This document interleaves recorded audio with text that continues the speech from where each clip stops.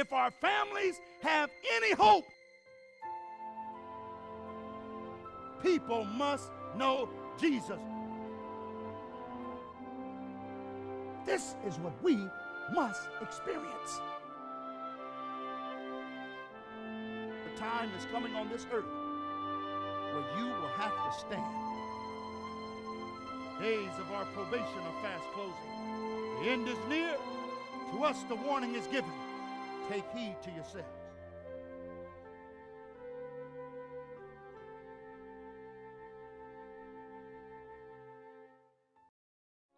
Father in heaven, it is such a blessing to be able to just have moments where we can bow in your presence and recognize that our Savior is actually taking our prayers from the lips of the Holy Spirit and presenting them to you in our behalf. And we're thankful that Jesus has so identified with us tonight that even when he presents our prayers and you hear his voice, you see us standing there before your throne. We pray that you would please forgive us for our sins. Forgive us for our lack of gratitude and appreciation, and deepen our love and respect and honor for Jesus and what he has done for us. We long to one day meet with you where we can look at you face to face. But until then, tonight we ask that the Holy Spirit's presence would so occupy this room and our minds and our thoughts, and allow us to understand your word and what it is that we believe from your word. Please, dear God, bless your children. There are so many things that we could be doing, but tonight we've come to worship and to learn from you. Thank you.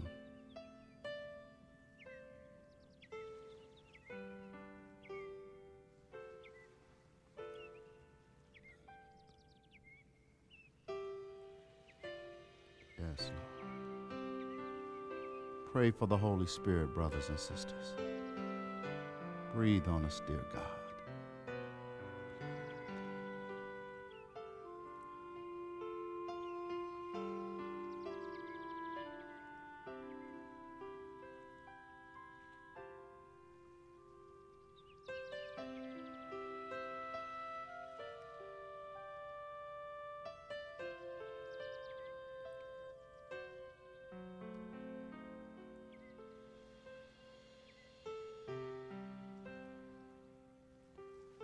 Thank you for hearing our prayers. Thank you for not turning a deaf ear on us. In Jesus' name we pray. Amen.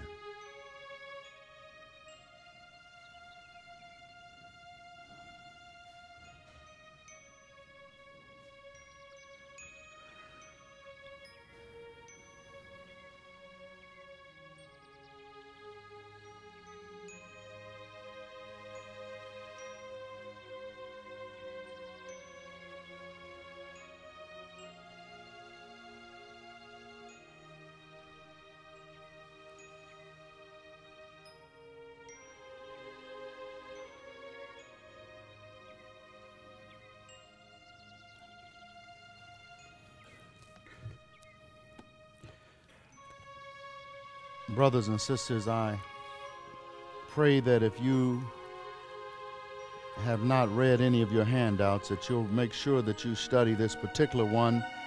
I've given this out before, and I really think that this particular handout is a handout that points to personal responsibility.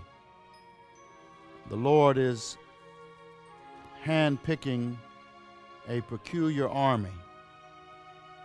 And I think that many of us take too lightly the power of our influence. Now, I just want to read one thing before we go into our scriptures this evening. Notice on your handout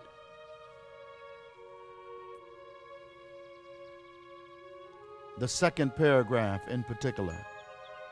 I often refer to this, but I just really would like for you to really be prayerful as you consider this and even as you study this on your own.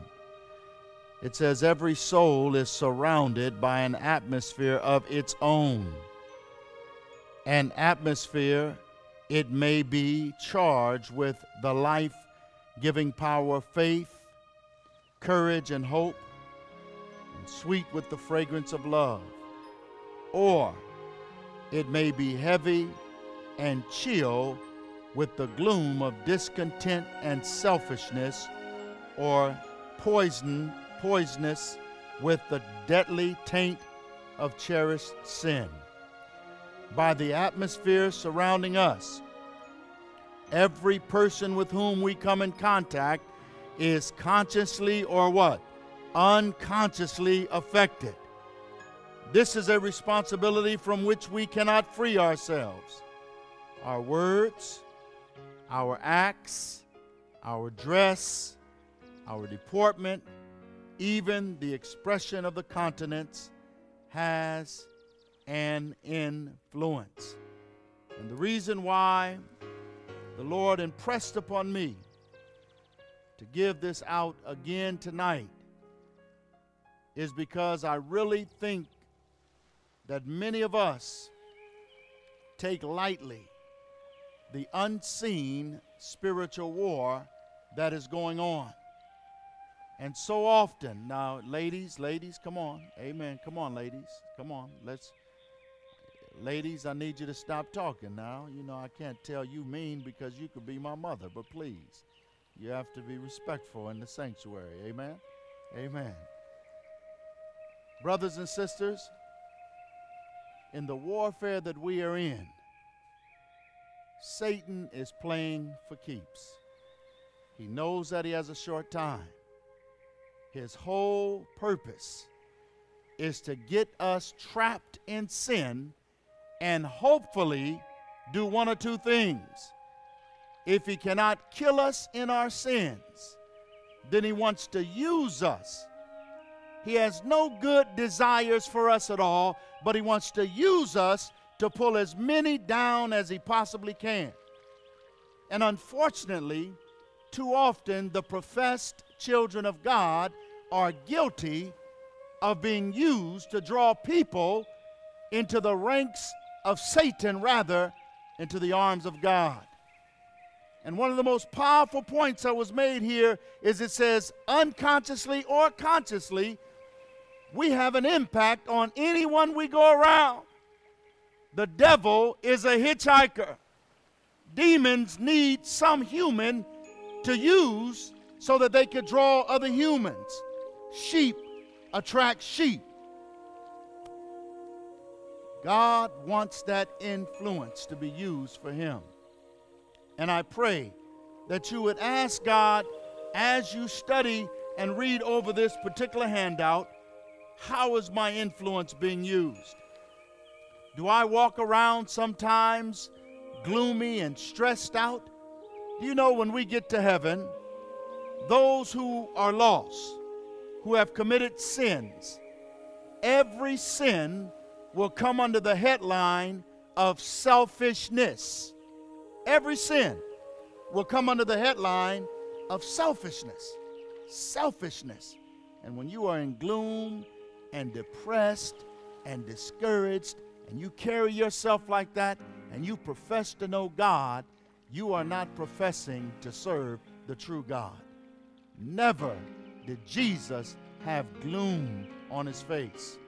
Even in his most difficult hours, you still saw upon him a stamp of peace, a stamp of assurity, a stamp of confidence, but it wasn't his own, it was his Father's.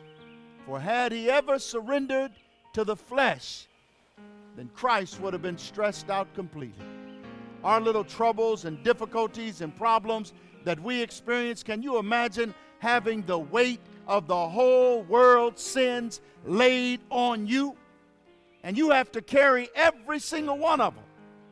Brothers and sisters, I'm so grateful that first of all, we don't have the capacity to imagine such a thing.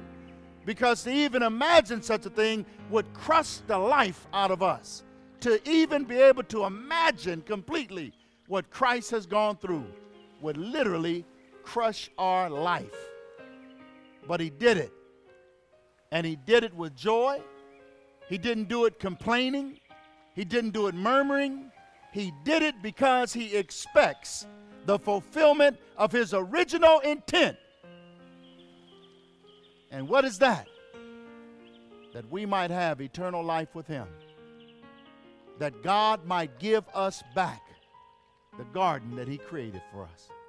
Jesus is a wonderful gift giver. Can you imagine the Father giving his son Adam a world as a birthday gift? Here, Adam, this is your world. Everything in it will be under your dominion. But wait a minute, Adam.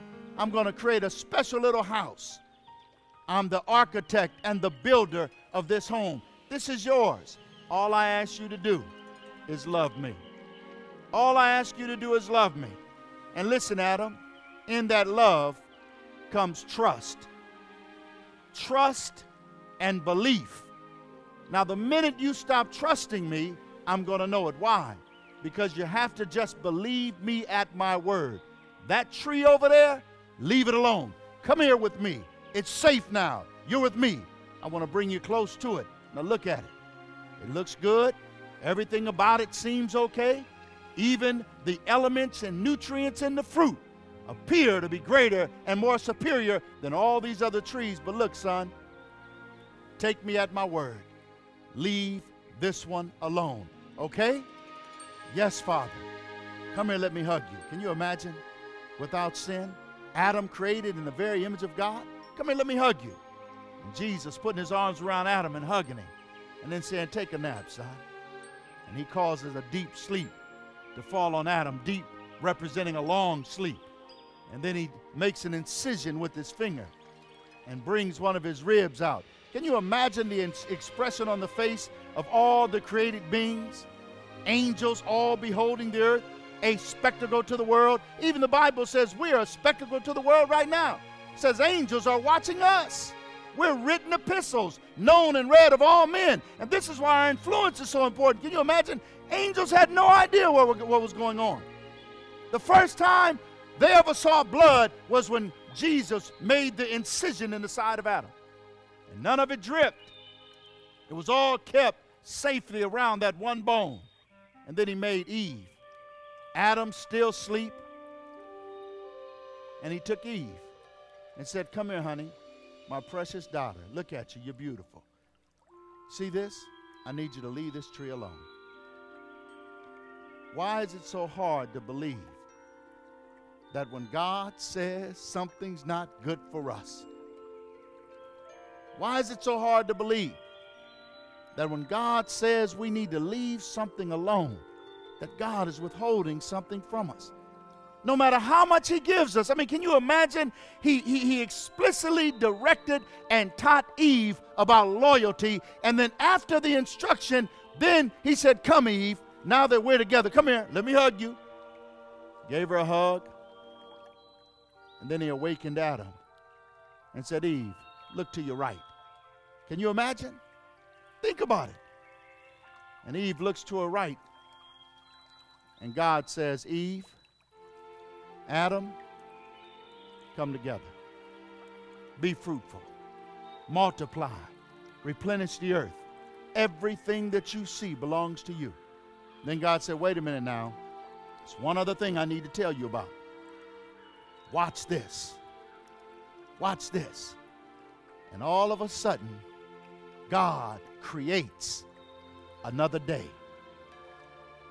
And the day was called the Sabbath. And he said, now look, everything else I created for you. Everything else is created for you. This is created for you to worship me.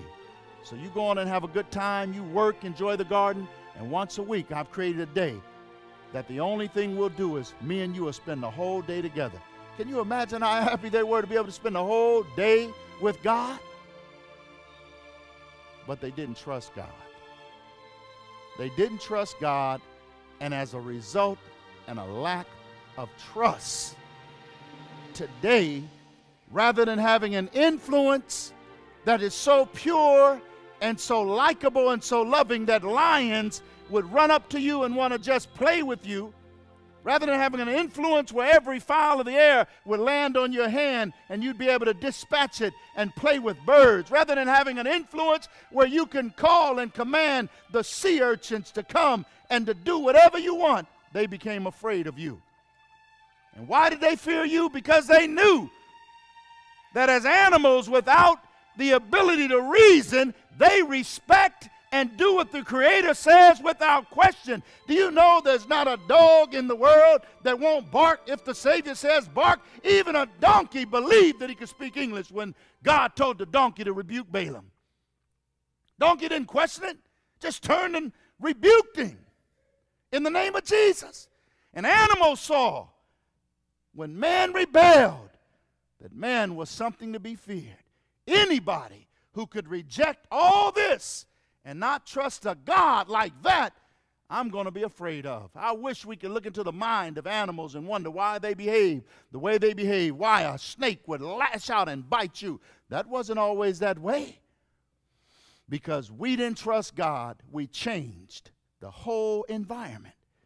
And now we have an influence that can be for good or for evil. And you can hide it from people, but you can't hide it from the demons. And it's not about our power to persuade people and think that people think or cause people to think highly of us. It's the power of the unseen that we should be concerned about. When I travel on this path today, am I really subconsciously influencing people to do that which is holy? Or am I breeding the earth and strengthening the world with darkness? We must pray about that. And we must ask God to help us to check ourselves, because we are not living to ourselves. We're in a spiritual war. Now we have help. We can't lose. Why? Because Jesus personally promised that he would always be with us. Notice what the Bible says in Matthew chapter 28. Matthew, what chapter are we going to? I just wish and I pray, and sometimes as I read the Bible, I try to imagine what it was that caused Adam and Eve to be so foolish. And why do I want to see it? Because genetically, I received that same thing. The Bible says in the book of Matthew chapter 28, Matthew 28, beginning with verse 19. Go ye therefore, Heavenly Father, I want to thank you for Jesus Christ our Lord. And I want to thank you for Jesus Christ our brother and our Savior. And I beg you in the name of Jesus Christ to give us the gift of the Holy Spirit tonight. Not so that we can speak in any unknown tongue, but so that our minds can be clear to the understanding of your righteousness and your word. In Jesus' name we pray, amen. The Bible says, go ye therefore and teach all nations, baptizing them in the name of the Father and of the Son and of the Holy Ghost, teaching them to observe what, brothers and sisters? All things whatsoever I have commanded you, and lo, I am with you always, even unto the end of what? The world. Amen. Jesus has promised that if we would live a life with the purpose to teach others about his principles, with the purpose to teach others how to be free, that he will be with us always. Now, how does he do this? How is it that we can't fail? He does this in collaboration and cooperation with the Father, his Father, and with the Holy Spirit. Now, a lot of times when people think of the Father, the Son, and the Holy Spirit, they become confused as to how these three can really be one. As a matter of fact, some people believe that when you say the name Allah, it embraces the Father and the Holy Spirit, but not the Son. The war is never against the Holy Spirit or the Father. The war is always to cancel out or diminish the power and authority of Jesus himself. Even the Jehovah's Witness, as faithful as many of them are, in knocking on doors and trying their best to share what they believe to be truth, and some with all their hearts and with all their skills, they consistently and persistently try to introduce what they believe to people to be the truth. They knocked me out of their belief system the minute they showed me that they didn't believe that Jesus had the authority and the rights and privileges and the power equal to that of God himself. When I read in their Bible where it said in the beginning was the Word, and the Word was with God, and the Word was a God, not God, I said, no, any religion that diminishes the authority of my Savior is a religion I don't want to have anything to do with. I have dear Muslim friends, respectful Muslim friends, but I never let them even come close to telling me that Allah is the same God that I believe in. Why? Because Jesus Christ, is his role and his power and authority is diminished with the very name Allah. They say, oh, Jesus was a good man. He was a powerful man. He did many wonderful acts by the authority of Allah. But they say that so was the Honorable Elijah Muhammad.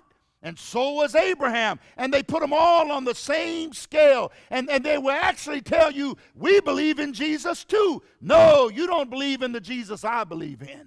Because the Jesus I believe in is God, who decided to become man, not to destroy his godliness, because godliness is immortal. It cannot die. What he did is suppress the authority of his godliness. What he did is humbled himself in a way that we have not yet learned to humble ourselves.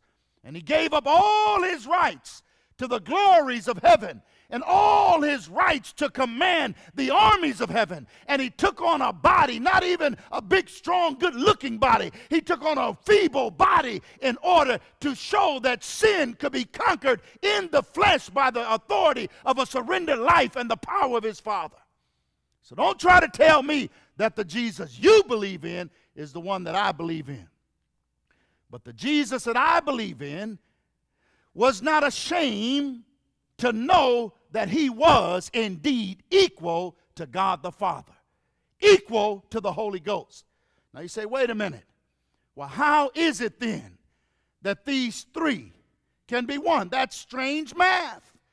That's strange arithmetic. Any school that you go to, whether it be private, whether it be public, whether it be homeschool, will tell you that 1 plus 2 equals 3. God says no, no, no, no, no. 1 plus 2 equals 1 in God's book. You say, but how? How is it? It just doesn't seem to make sense. How can the Father, the Son, and the Holy Ghost, even in this text that we just read, go ye therefore and teach all nations, baptizing them in the name, not names. Look in your Bible for a moment. Notice what it says there, in the name, singular. Notice, listen to what it says. It says, go ye therefore and teach all nations, baptizing them in the name, singular, not in the names, plural, in the name. Even in the Greek, that word name is singular. In the name of the Father, the Son, and who else?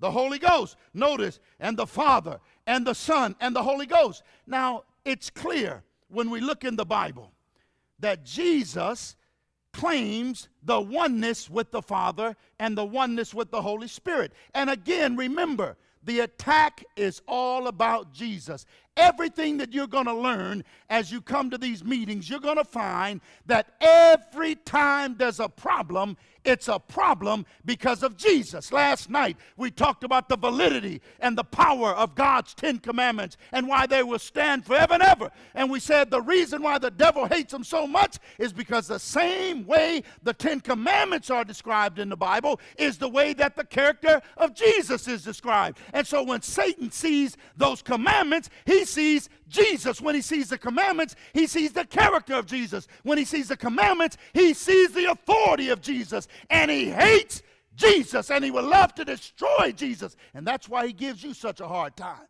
That's why he tries to get your eyes off of Christ and stomp you out. It's not about you. If he destroys you, he gets to laugh because he knows that he breaks the heart of Christ.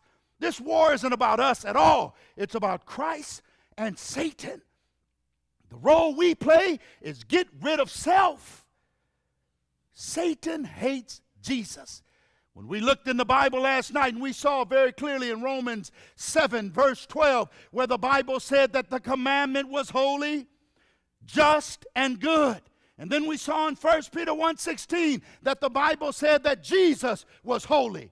And then we saw in Revelation 15, verse 3, that Jesus is just. And then we saw in Psalm 25:8 that Jesus is good. No wonder why the devil wants people to despise and look down on God's holy law. No wonder he can't stand when they're hanging up in courtrooms and in schoolrooms and out on marble on public, state, or federal facilities. He hates the commandments of God because the commandments of God are a perfect reflection of Jesus Christ himself. Why do you think it is that he doesn't like you to study the Bible? Because he knows that within these pages is described in perfect literature the character of Jesus himself.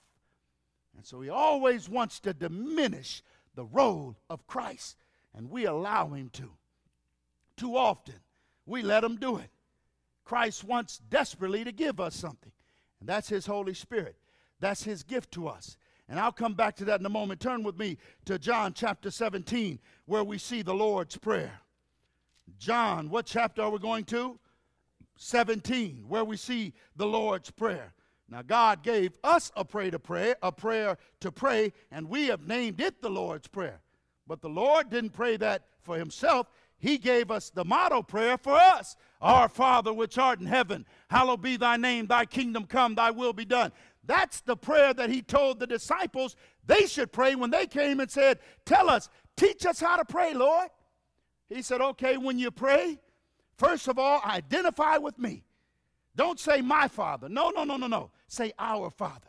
Because once you say our, it's conclusive of somebody else, and that somebody is me. Say, our Father. And I'm not talking about this earthly guy, which art in heaven. Holy is your name. You're holy, God. And I approach you with reverence and respect. I don't look up to heaven and say, Daddy, I just want you to love me. People have caused God to be so common, it's an offense in the sight of God. Jesus said, our Father we should call him, who art in heaven. He said, hallowed be the holy is your name. And then you have to be careful.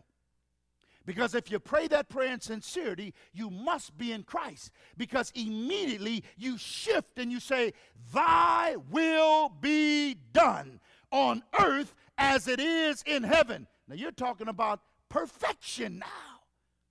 How can a human have the perfect will of Christ performed in his life without having perfection or victory?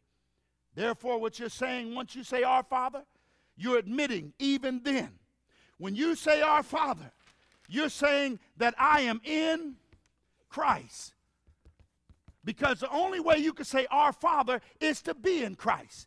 And the Bible says in him is no sin. So if I'm in Christ, my sins are covered. They're here. They're hid. And so when I say our Father which art in heaven, hallowed be thy name, I can talk to him now because I'm in Christ. I have connected myself to heaven with Christ.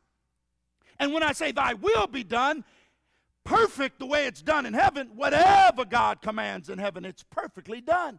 All through the Bible, especially I remember in Ezekiel 9, when the angel goes and sets the mark on the foreheads of the individuals who he is told that are crying and sighing for the abominations that be done in the world. Seal the people, he says. And when the angel gets through, the angel goes back and says, I have done as you have commanded me to do. Thy will has been perfectly done.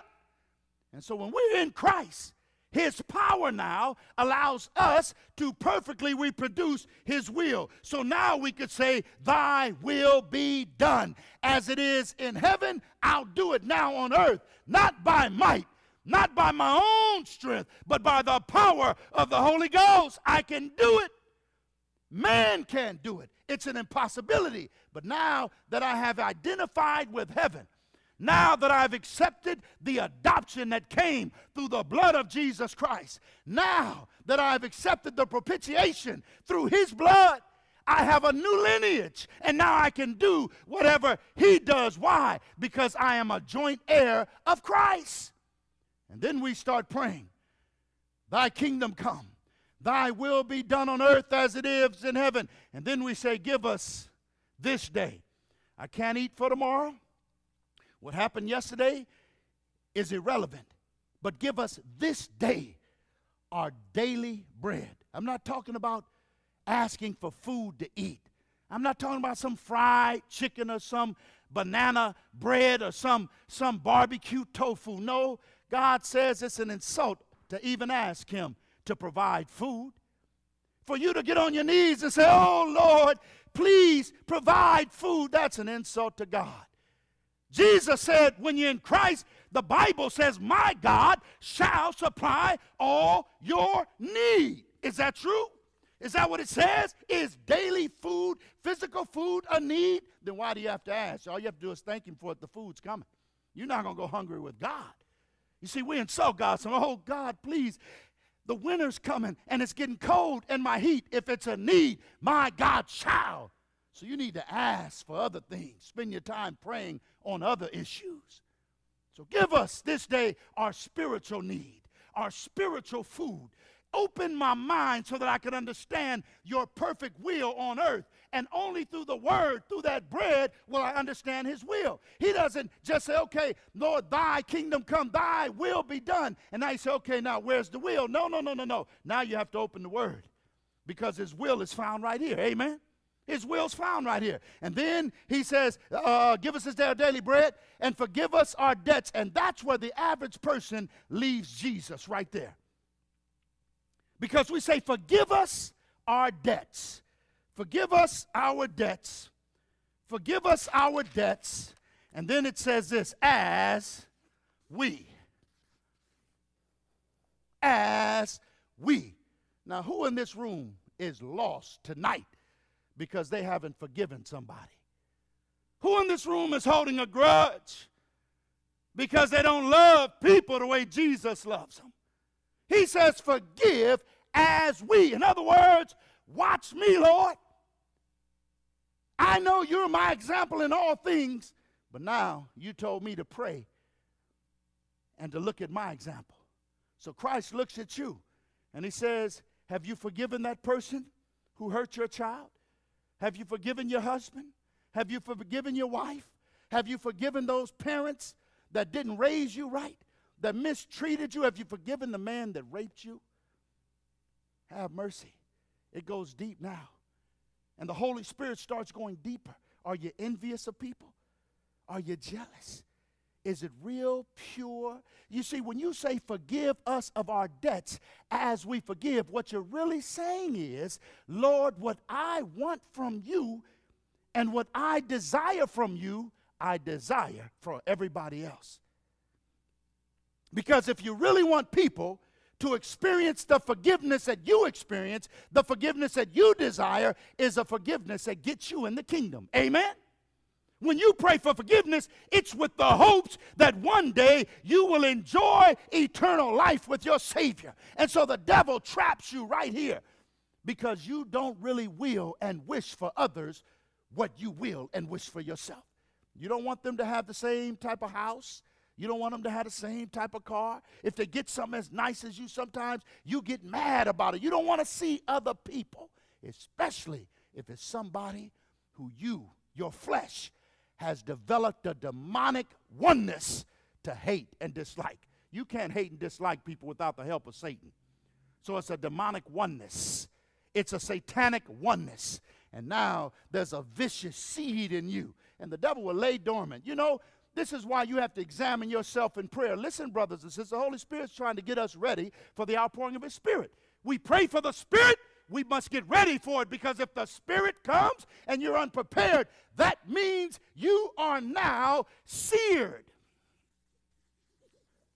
Seared, not sealed. Seared. When the Holy Spirit comes in the measure and likeness and desire that Christ wants Him to come, and you keep playing games, you end up being seared. That means your mind is now zip-locked together. And nothing can get in, and nothing can get out. Whatever's in there must stay in there. And now the Bible says that you are classified as the filthy, and you're classified as the filthy still. The devil will hold those hateful thoughts in you that came way back when you were in elementary school. Something that happened in junior high school. God said, examine yourself to see whether you are of the faith, whether you are righteous. And what happens, the devil backs up, and he doesn't allow you to see those things. And brothers and sisters, in your heart, there's harbored unforgiveness. And Christ tries to bring it to your mind, but you try to wipe it out. You try to justify it. You try to overlook it. You even lie to yourself and say, well, I love them, but I don't like them. No such thing. It doesn't mean you have to position yourself to repeat things, but it means the same forgiveness that Christ has for you. Have mercy. Our Heavenly Father, in the name of Jesus, we pray right now for you to show us. Show us the unclean spirits that are hiding. Show us, Lord, where we have not forgiven people, where we're still hanging on to hatred as though it is a characteristic of God. Please, pour out your presence. Show us ourselves. Now help us, Lord. Help us to cast these things at your feet. Please, dear Jesus, we're lost if we don't do it. Please help us. In Jesus' name we pray. Amen. Yes, brothers and sisters, this wasn't any Lord's Prayer. This was the prayer He gave for us. This was His gift to us. His prayer is in John 17. That's when He prayed. And I want to show you in John 17, I want to begin and use it, His prayer, as a springboard, as a rite to passage into the strange mathematics of God. Notice what it says here in John 17. These words spake Jesus, and lifted up His eyes to heaven, and said, Father. Now notice, He didn't say our Father, did He? He said Father. Why? Because He doesn't have to identify with us. We have to identify with Him. Okay? Father. He lifted up His eyes and said, Father, the hour is come. Glorify Thy Son, that Thy Son also may glorify Thee, as Thou hast given Him power over all flesh, that He should give eternal life to as many as Thou hast given Him. And this is life eternal, that they might know Thee, the only true God, and Jesus Christ, whom Thou hast sent. I have glorified Thee on the earth. I have finished the work which Thou gavest me to do. And now, O Father, glorify Thou me with Thine own self, with the glory which I had with Thee before the world was. I have manifested Thy name unto the men which Thou gavest me out of the world. Thine they were, and Thou gavest them me, and they have kept Thy word. Now they have known that all things whatsoever Thou hast given me are of Thee. For I have given unto them the words which thou gavest me, and they have received them, and have known surely that I came out from thee, and they have believed that thou didst send me. I pray for them. I pray not for the world, but for them which thou hast given me, for they are thine. And all mine are thine, and thine are mine, and I am glorified in them. And now I am no more in the world, but these are in the world, and I come to thee. Holy Father, keep through thine own name those whom thou hast given me, that they may be what? One as we are. Have mercy.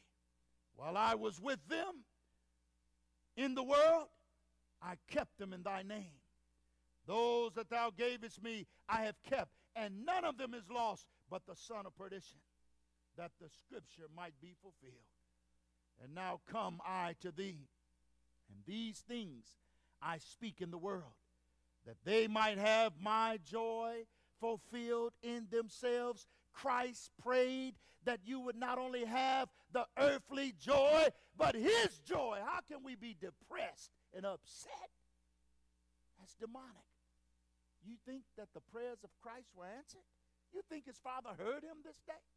Listen to what it goes on to say. This is beautiful. It says, I pray not that thou shouldest take them out of the world, but that thou shouldest keep them from the evil.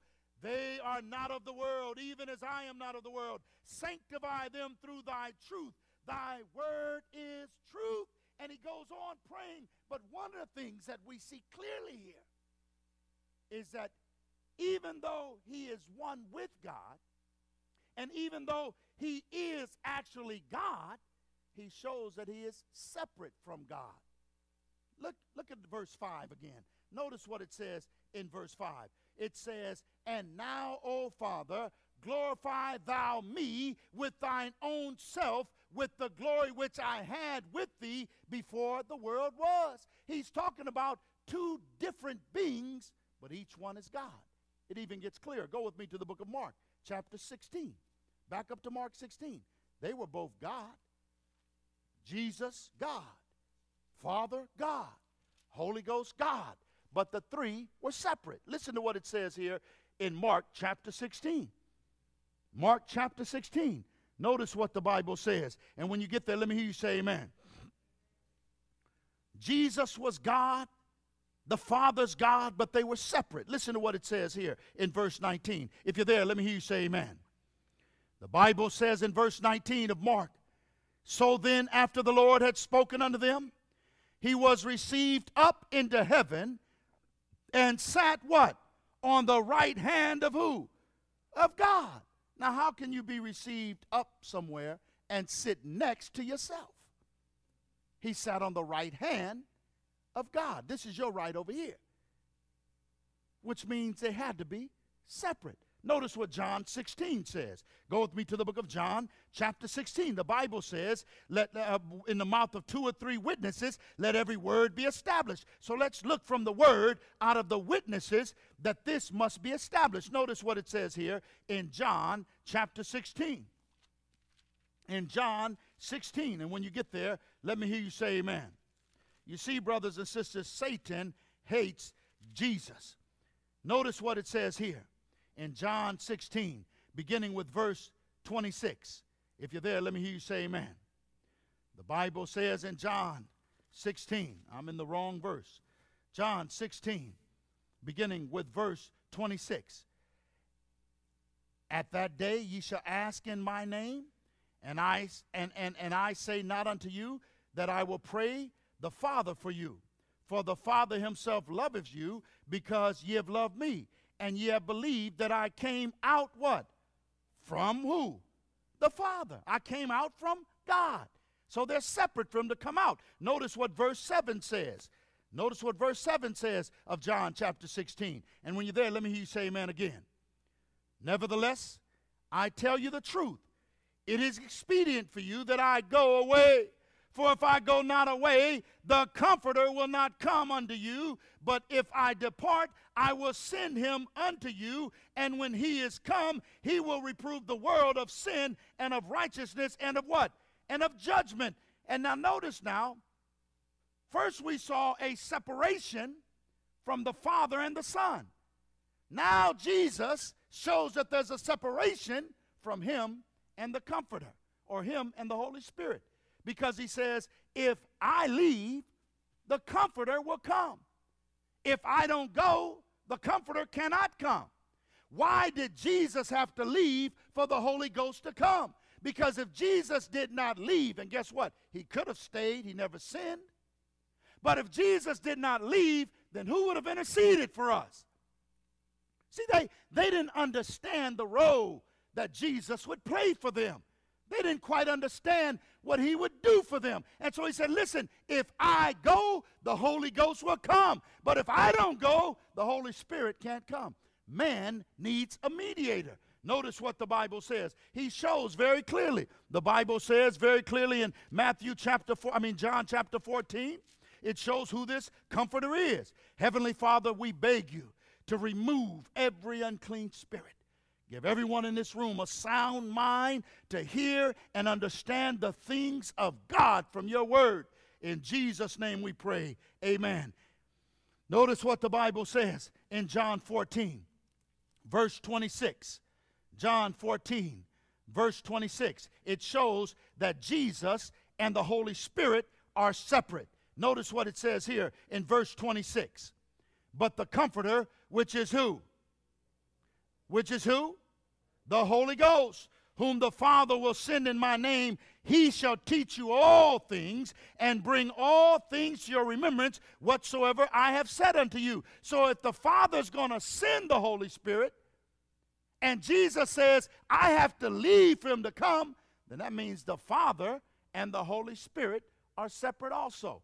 And we need to be careful, because a lot of times people accidentally call the Holy Spirit it. The Bible calls him he. The Holy Spirit is a person. The Holy Spirit is touched by the feelings of our infirmities. The Holy Spirit cries real tears when we reject him. If you don't believe it, you look at Ephesians chapter 4, verse 30. The Bible says, and grieve not the Spirit of God, whereby ye are sealed unto redemption.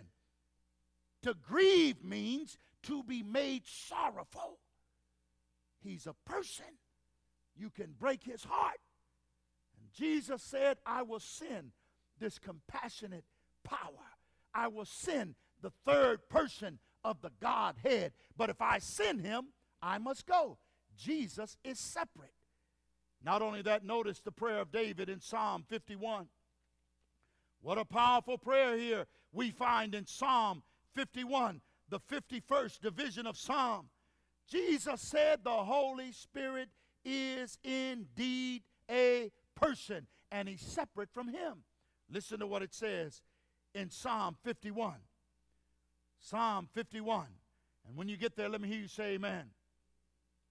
The Bible says in the 51st division of Psalm, beginning with verse 7, purge me with hyssop, and I shall be clean. Wash me, and I shall be whiter than snow. Make me to hear joy and gladness, that the bones which thou hast broken may rejoice. Hide thy face from my sins, and blot out all mine iniquities. And then notice what he says. Create in me a clean heart, O God, and renew a right spirit within me. He was talking to the Father. He said, renew a right spirit, or a constant spirit. In other words, what he was saying is, when you blot out my sins and you renew me, let me constantly walk by the direction and the power of the Holy Spirit. The Holy Spirit. We need the Holy Spirit. And David cried for it.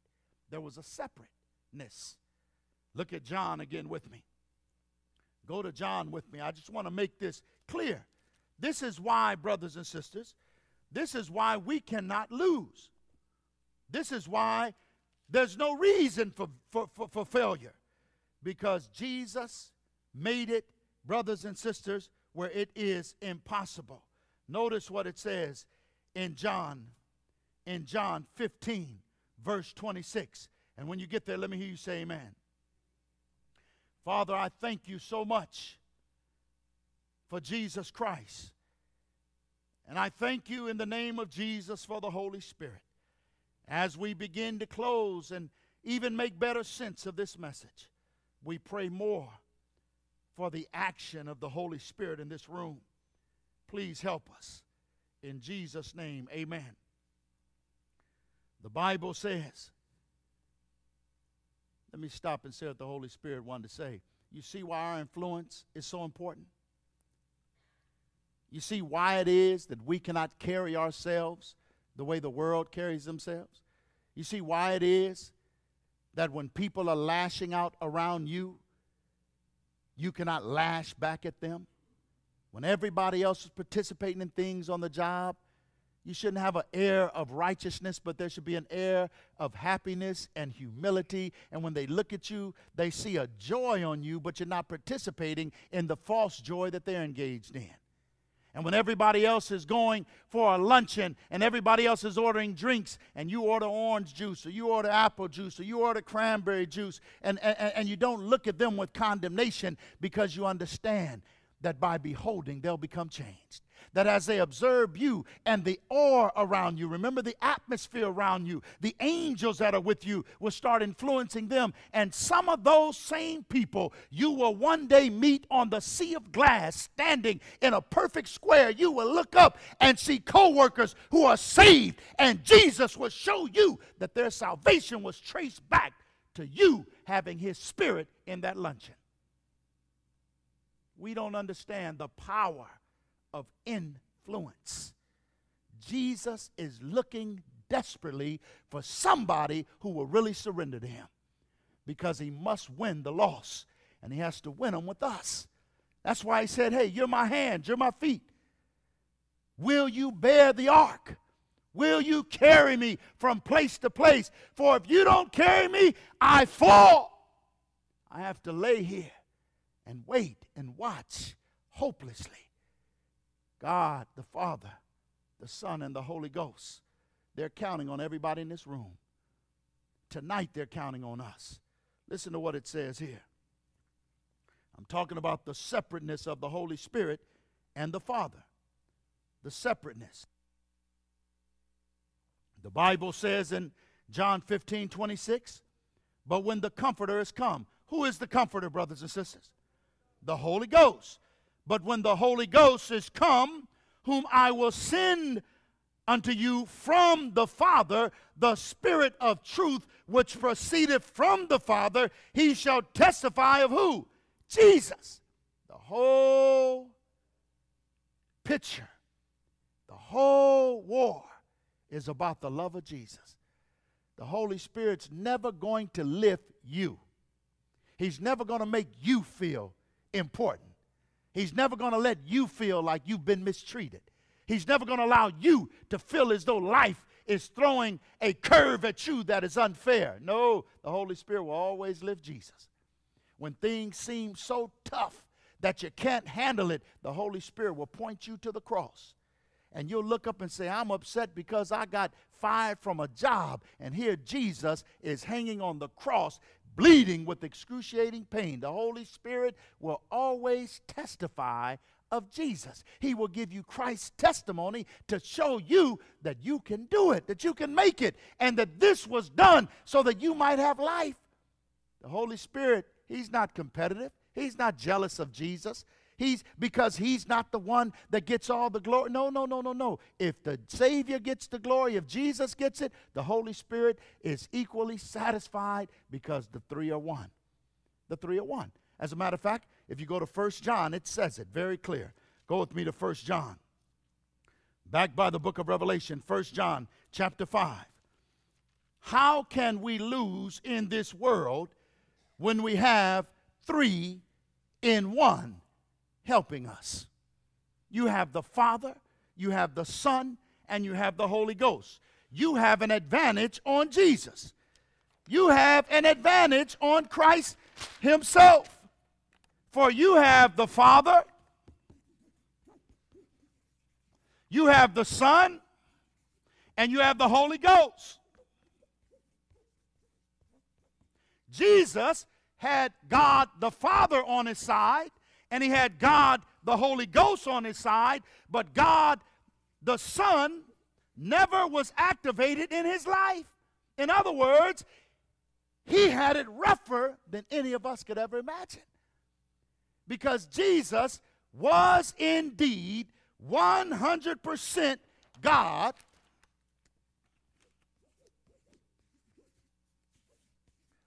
and 100% man. There was no 50-50. Jesus chose to suppress his divinity.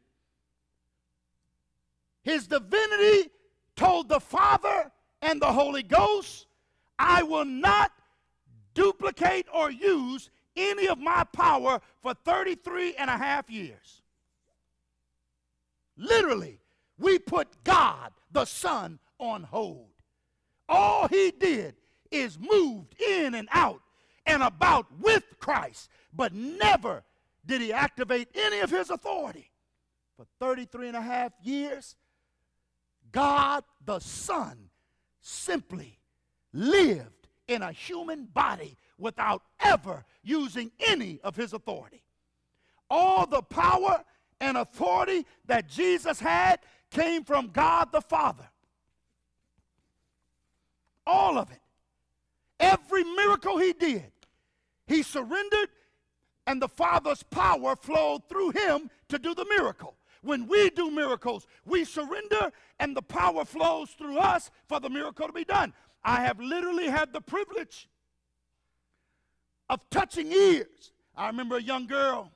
This young girl worked with me. She had had surgeries on her ears, tubes put in her ears, and her ears would still just break out, and out of nowhere she'd have excruciating pain, and they would become stuffed up and clogged, and she'd have to be rushed to the hospital.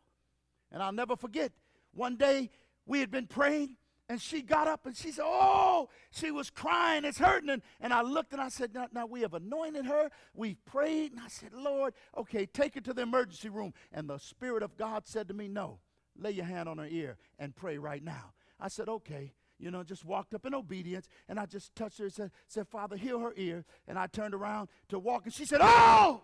And I looked back at her like, what happened? She said, oh. I said, what's wrong? She said, it's popping. What? My ear's popping. You know how your ear pops when it stopped? How when you yawn, it pops. He said, oh, it's popping. They said, whew, it's gone. It's gone. Her ear was completely healed. You cannot, there's no trace of a former surgery. Now, did I do that? No. If I was able to do it, I'd put medical doctors out of business. I'd have lines waiting for in the morning. And I'd have Blue Shield and Blue Cross and all these other insurance companies sending me checks. Every day as they come in, I do a certain amount a day, and then I go on vacation. Every time I need some money. No, but the power of God flowed through me. And the exact same way the power of the Holy Spirit would come through me and exercise that power, he would come through Jesus' manhood and exercise that power. Never did Christ ever get to use what we get to use, and that's God the Son. Now, how can we fail? He defeated Satan without ever using the second person of the Godhead's power. He defeated him by surrendering to the Father. He said, Father, you just read his prayer. His whole prayer was about Father. It's about you. Father, I surrender to you. I come not to do my will, but him that sent me. Because my will is a fleshly will. My will is the will of a man. In other words, I will get upset. I will get angry. I will lust. I will covet. I will steal.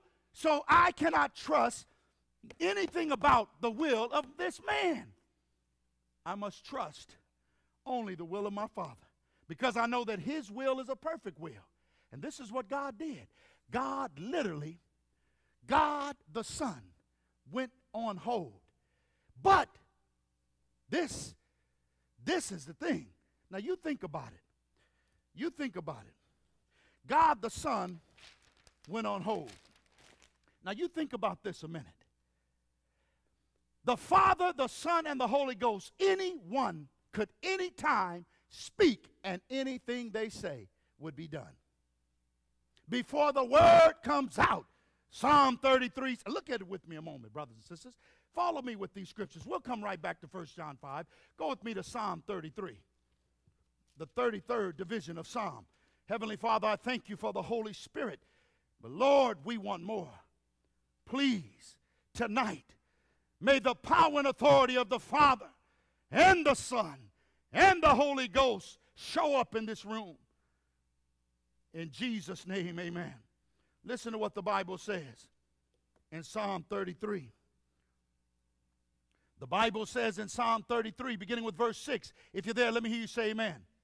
You need to understand, I need to understand what has been sacrificed and what was done for us. Notice what it says here. Psalm 33, beginning with verse 6. Notice what it says. By the word of the Lord were the heavens made, and all the host of them by what? The breath of his mouth. In other words, the word could not come out. The minute his mind thought it and it got in his mouth, it was there. It was a wrap. No, notice, let's drop down. Notice what it says in verse 9. Listen to what it says. For he spake, and it was. It didn't happen after he spake. He spake, and it was done. He commanded, and it stood fast. See, man's word is limited. Man, when he speaks, he has to act upon his word to fulfill what he speaks. I don't care how powerful he is. Let that man die. Somebody else has to act now and kill the man. You can have all the riches. Somebody has to act to deliver the riches. But Jesus, oh, no. No. He spake, and there it was. You'd hear the word, and you don't know whether you heard it or saw it first. If you blinked, it was there. You saw it as you heard it. But you shouldn't have blinked. That's the power. Now, wait a minute. This type of power agreed in heaven to become a man, 100% man, four square, all man, no deviation, so that we could be saved. He said, I will only use what is in the power and the hands of a human to use. In other words, if you can't do it, then he wouldn't do it. That's why when he was hungry and he could have turned the stone into bread, he never did it. If thou be the Son of God, what he was really doing is trying to wake up his divinity. If thou be the Son God, if you are the Son God, if you are God, the second person, prove it. Prove it. Look at you. He was trying to disorient all the angels who had watched the God Son that they knew become the human. But he couldn't do it. Jesus said, I won't do it because there'll be times when I will back up and allow my children to be hungry. And they'll trust me anyway. And they'll have to wait for me to provide for them through a natural means. And I'm not going to do it because I want them. I know they don't have the power to just do that. So the God, the second person of the Godhead, never activated itself. But in the agreement that he made with his Father, in the agreement that he made with the Holy Ghost. Now, brothers and sisters, this was before the world was created. See, the Lamb was slain before the foundation of the world. When Satan first sinned, when Satan first rebelled in heaven, Jesus had already committed to dying for man before Satan ever sinned. And when Satan sinned in the face of God, Jesus stepped in and shielded him from being destroyed. It was a proleptic sacrifice. In other words, a proleptic sacrifice is like credit. You agree to pay something before it takes place. Remember what Jesus said when the Good Samaritan took the man to the hospital? He said, look, I'm going to leave, and any bills that he may incur, I'll come and pay it. Well, Jesus said, I will die for sin. I will die for creation. I will die if they sin. And then the world went as though nothing happened. And we don't know how long they lived. But the minute the devil rebelled, Jesus stepped in between and said, here's my credit card. Boom, I'm going to pay it. And when Adam bit that fruit, Jesus didn't start thinking of what to do. Immediately, he promised, I'm going to put enmity in your heart. And he promised them that before he started telling him anything else. Before he put him out the garden, he said, I'm going to give you the ability to hate sin. And you know what? I'm going to crush sin. And I'm coming through a woman. Eve, I'm coming through a woman. That's what Jesus did for us. But wait a minute. See, all that sounds like, wow. God, the Son, could never be activated. His power and authority could never be seen. But he said, if, have mercy, you won't even understand this. He said, if Jesus, in his humanity, if he commits one sin, I will not only humble myself not to be used or activated for these years while he's on earth, but God the Son, God the Creator, would subject his authority and give all of his power to the dominion of Satan and live forever under his rule. Now, none of you have ever heard this preached before in your life. Do you understand what God has done for us? God said, even though I have no role to play in it. God the Son said, even though I don't get to move a finger, if this human cannot stay surrendered to the Father, if he steps out and allows his flesh to act up one time, I will take my divinity and subject it to Satan throughout the ceaseless ages of eternity. I will be his slave. Now you're talking about equal power to the Father.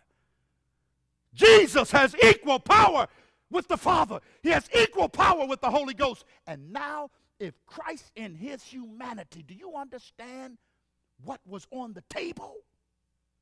Did you ever think about what was really about to take place where Satan would have had access? You think Bush is scared of Iran having a nuclear weapon? Why? Because if they have a nuclear weapon, now the playing field is fair. You can't bully them around because they could push a button and they could destroy like you could destroy. Satan would have had equal power to the Father and the Holy Ghost. Can you imagine what he would have done with it? Can you imagine how he would have abused it?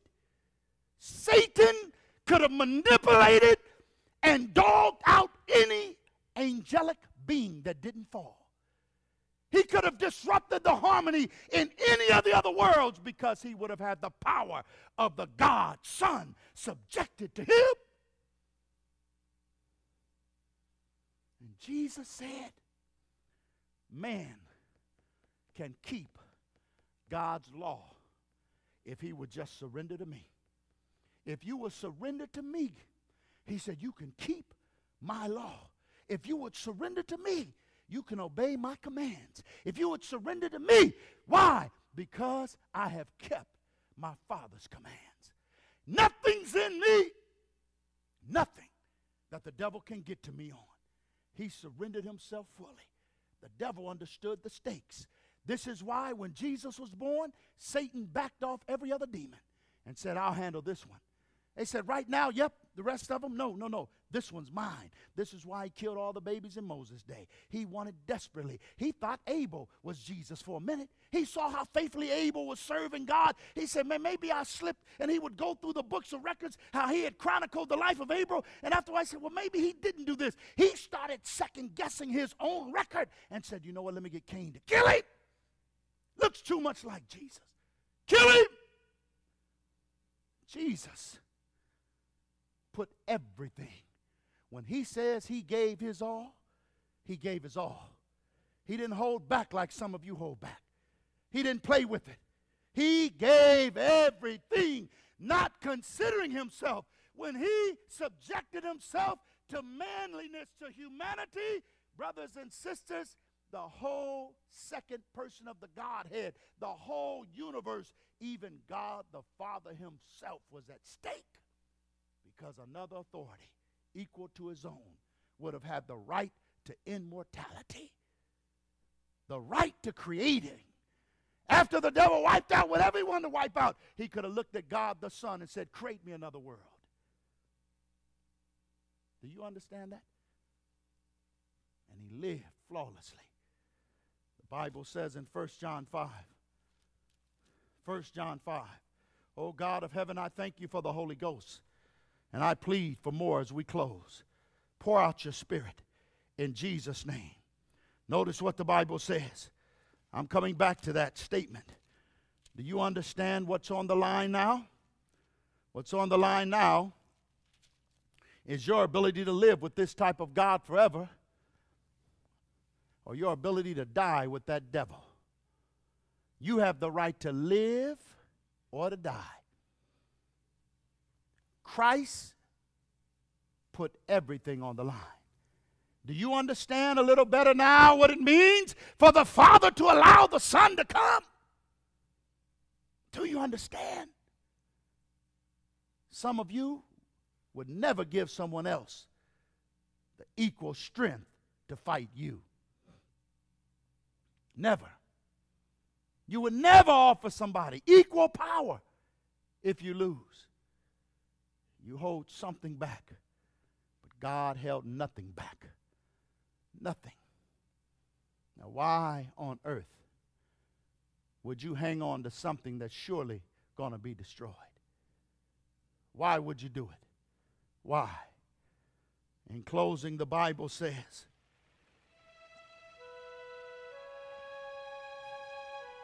in verse 7 of 1 John, for there are three that bear record in heaven: the Father, the Word, and the Holy Ghost. And these three are one. Clearly, these three are one. They're the same in power. They're one in purpose. They're one in design. They're one in plans. These three are one. Yes, Jesus sat on the right hand of his Father. Yes, Jesus is separate from his Father, but he's God. Yes, the Holy Ghost could not come unless Jesus left, which means they're separate. The Father sent him, which means they're separate, but they're still one. These three are one: the Father, the Word, and the Holy Ghost. John verse 1, John chapter 1, St. John chapter 1 says very clearly, to clear up any question in our minds, the Bible said that there are three that bear record in heaven. Three.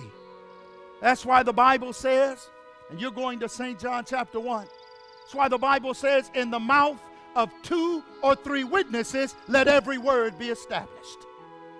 There are 3 that bear witness in heaven. God the Father cannot lie. When he looked at the life of his Son, he saw that there was no deviation from strict integrity. Therefore, he met God's approval. When the Holy Ghost reviewed it, it was clear. And God the Son would have honestly told the truth had Jesus in his humanity sinned. He would not have changed anything. He would have said, no, as I bear record, his humanity failed.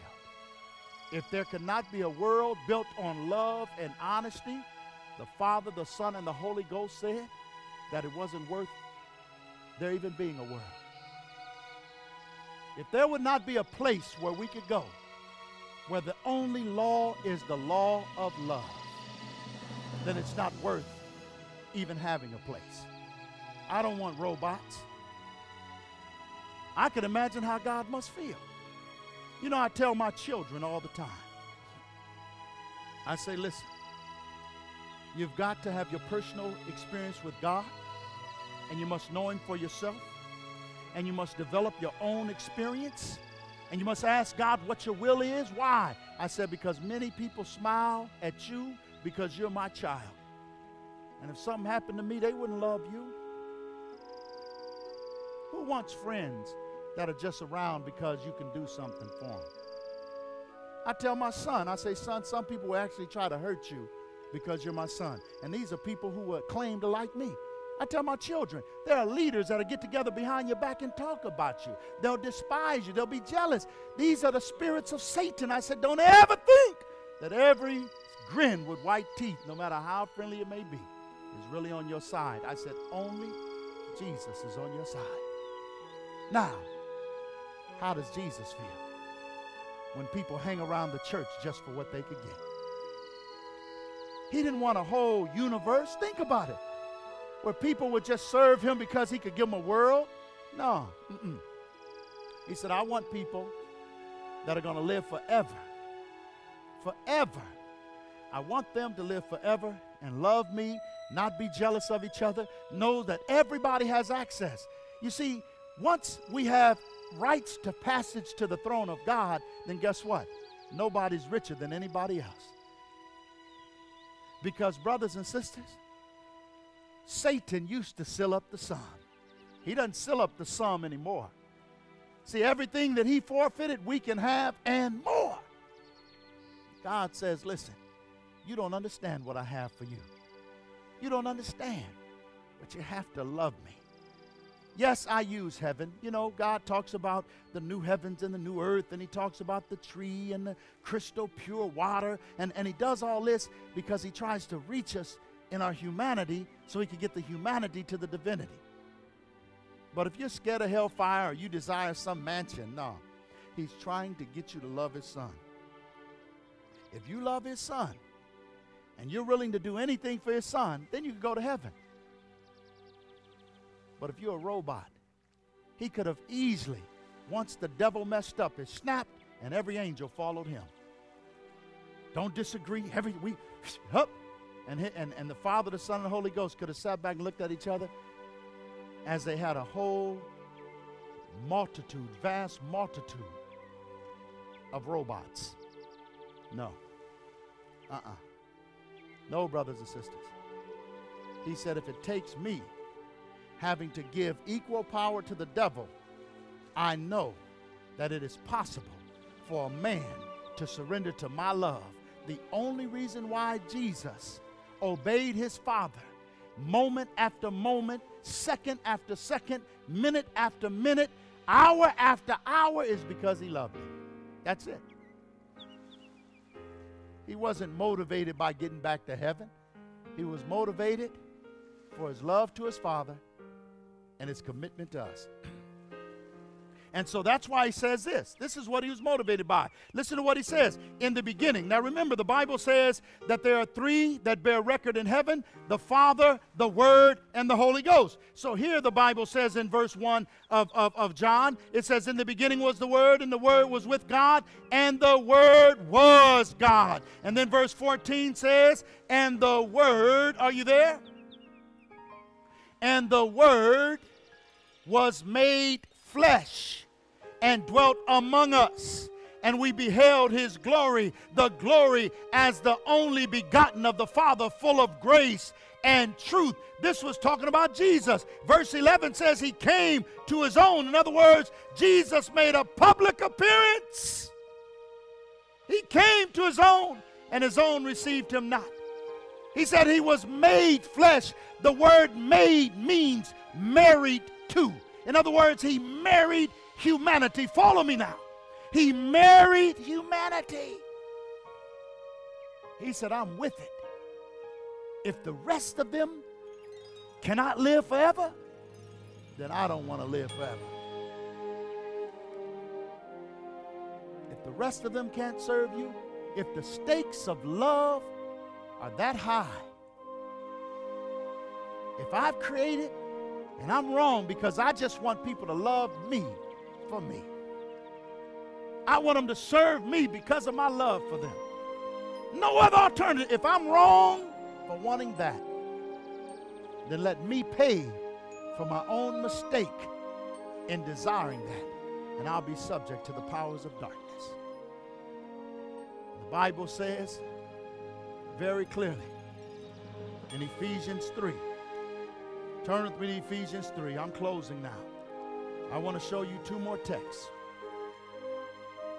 Ephesians 3. Notice what the Bible says in Ephesians chapter 3.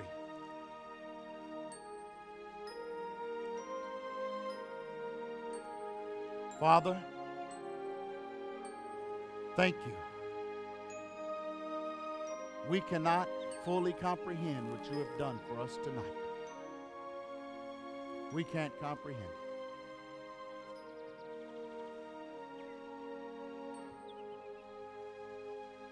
Bow your heads and close your eyes. I'm through. God has said enough for us, brothers and sisters. It's decision time.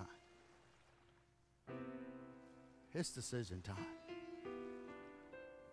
God was willing to give up everything. He put it all on the line for you.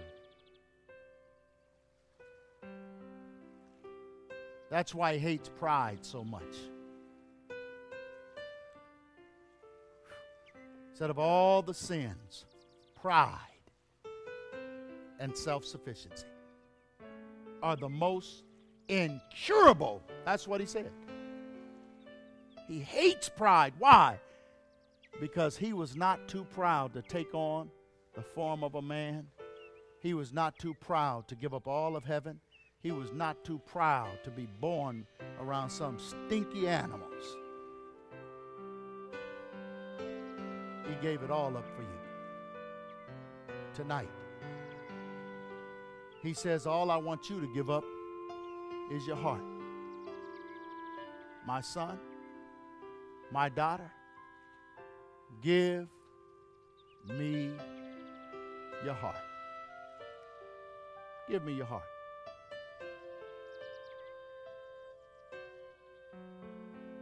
Give me your heart.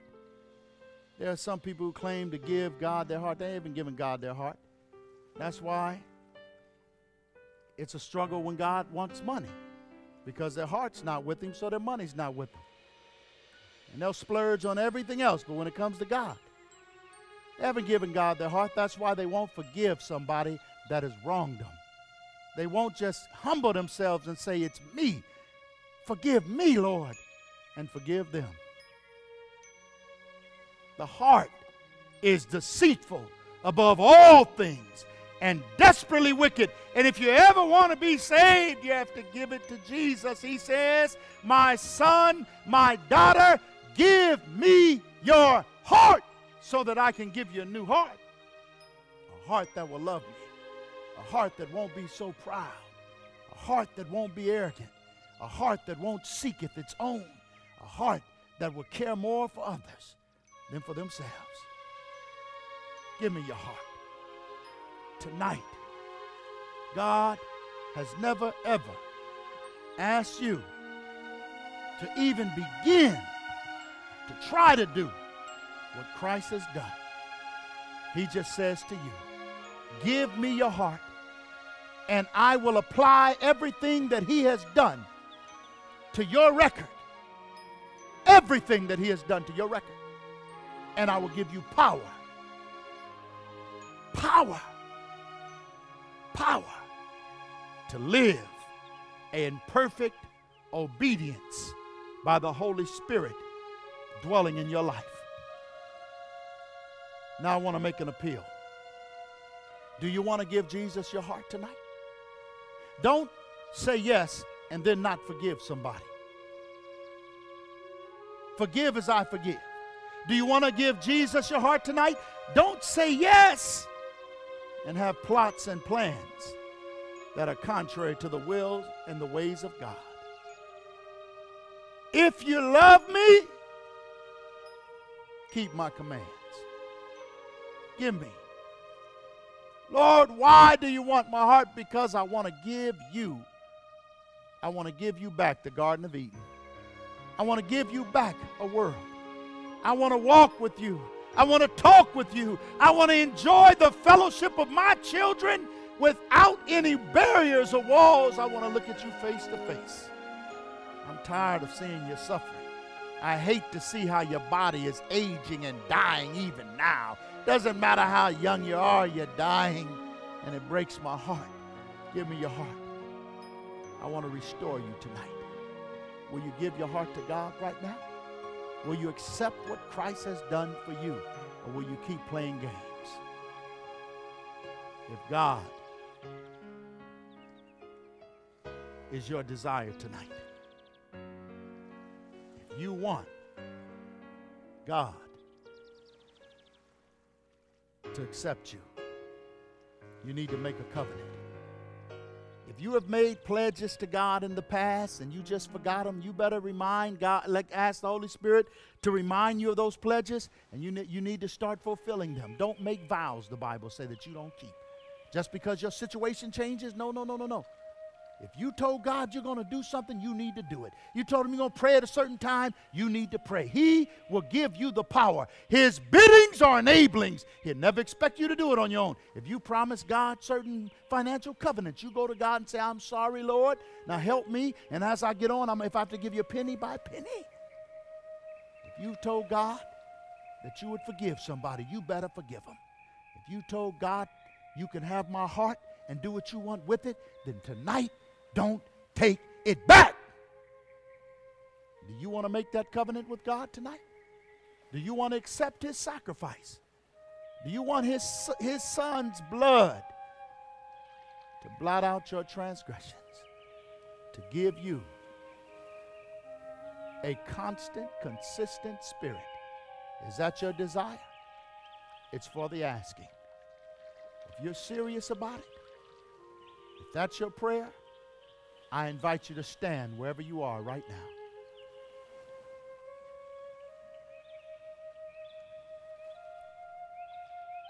This is serious business. And as your heads are bowed and eyes are closed,